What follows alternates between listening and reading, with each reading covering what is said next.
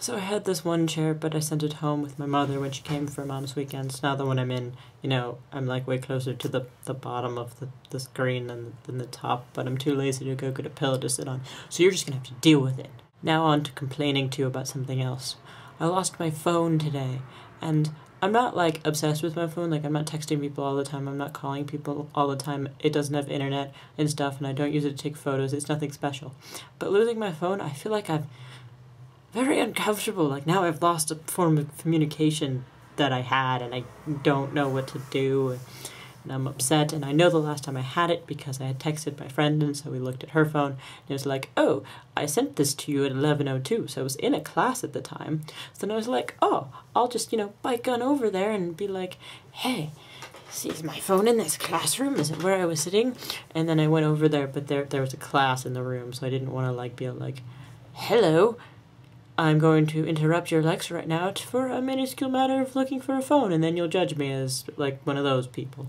So I didn't, and I'm just going to check tomorrow and hope that there's no one there at the time, and I really hope it's there because I don't like not having my phone, and I'm upset. On another note, as of today, I am officially a human, which you don't know exactly what that means.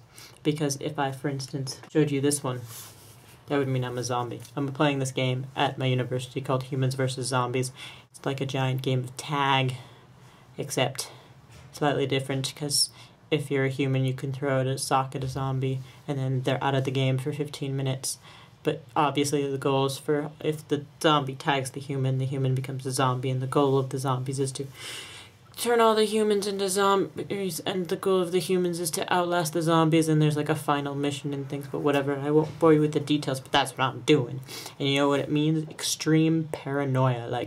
I'm constantly checking behind me, is there a person with a green wristband by me? I don't know, and if there is, I have to have a sock ready to throw at them, and hope maybe a second one in case there's two of them, and it's just I can't go anywhere, and they, frown upon you using buses or bikes, because if you're on a bike, you're safe, and if you're on a bus, it's your safe zones, so I'm walking everywhere, and it's is there someone there? Is there someone there? Someone comes up, and look at them head to toe, and you have green anywhere on you. Is that a green? Oh, they're wearing a green shirt. Oh, no, they're not. Oh.